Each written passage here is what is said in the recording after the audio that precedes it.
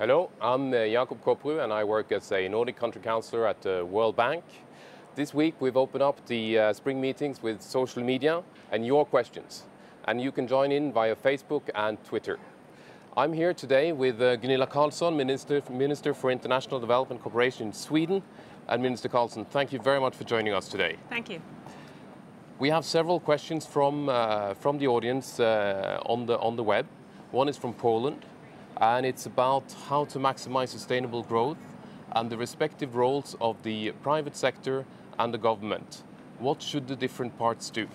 Well, as I see it today, and that's globally, but also within countries, that we can never have enough resources and to mobilize the innovation, the new thinking, the jobs, if we are not working together with the private sector. There is the capacity to create wealth. But equally, governments have to realize that and to create an enabling environment with good standards, with transparency, and also that we, as citizens, can hold governments accountable. So that's why I think this is a way to solve both poverty, but also, of course, to see that we can have sustainable development overall, with also the challenges that we see environmentally. Very good. And related to that, we've also had some questions about jobs.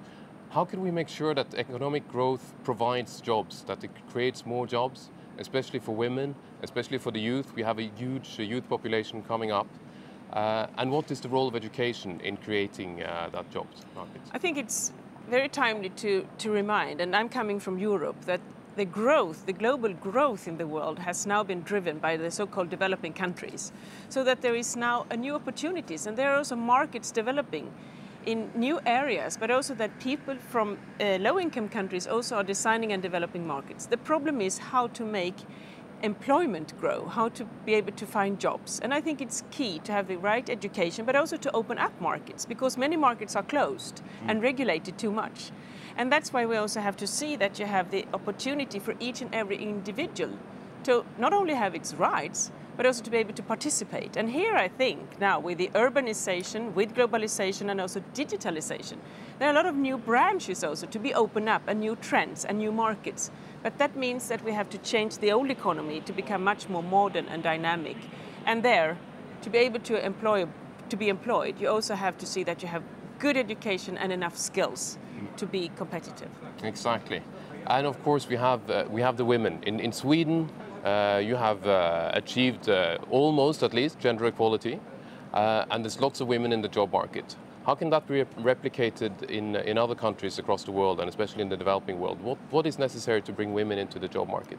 Because I think there is also, talking about growth, the growth potential with also having women having equal rights and opportunities.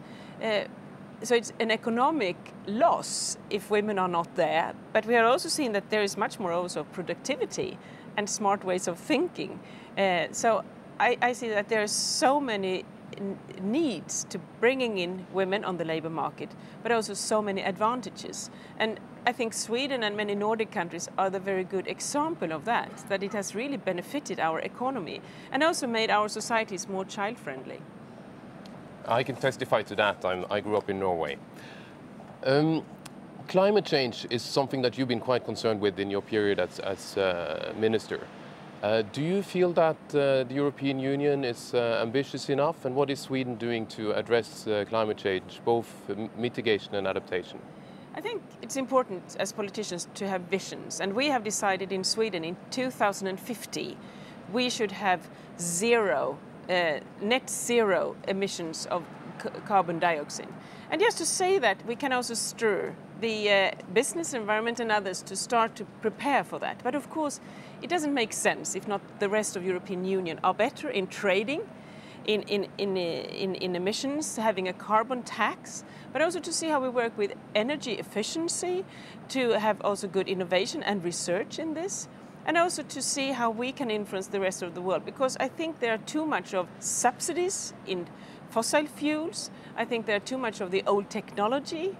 And how can that be changed? And if we don't do that more globally, it's very hard for single countries to do it alone. And that's why Sweden also committed to work within the European Union. But also now, ahead of Rio conference, have a coalition of willings where actually countries, cities, and also companies can go ahead and to be more may I say, provocative, and to show that there is also a good economic dividend in being very environmental friendly and to deal with the carbon dioxide. Exactly. Do you want to say a bit more about Rio Plus 20 and what your expectations are and what Sweden would like? I'm really happy to to be here at the World Bank because the World Bank now can provide with a lot of knowledge about what's happening and how can we measure and how can we have growth with better understanding about the economic, environmental and social constraints.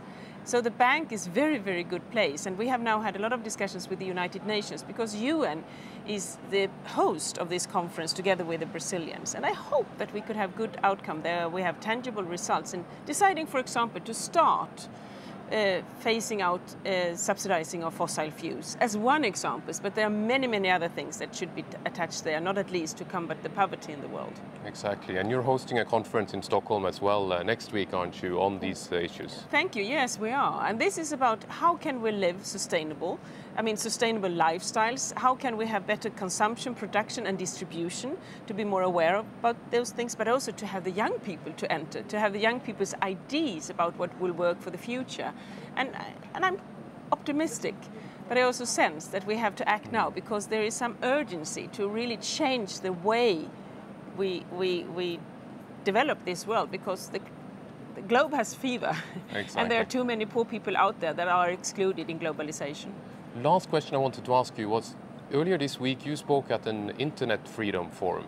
Why is the Minister of Development Cooperation interested in Internet freedom? Because I think that what we now see, the digitalization of the world, where people can be connected, and I think if you compare water with internet freedom, the access to water and the access to the internet is equally important. Both of those things, I mean, water and the internet can rock stones and change dictatorships. So it's also to promote freedom in the world, but it's also that the internet provides us with part of the new economy, where you also can have opportunities for new markets and new business patterns, and you can also be more inclusive in the world, because we see now that more and more people do have a mobile phone, more and more people can be connected and thereby take part in globalization.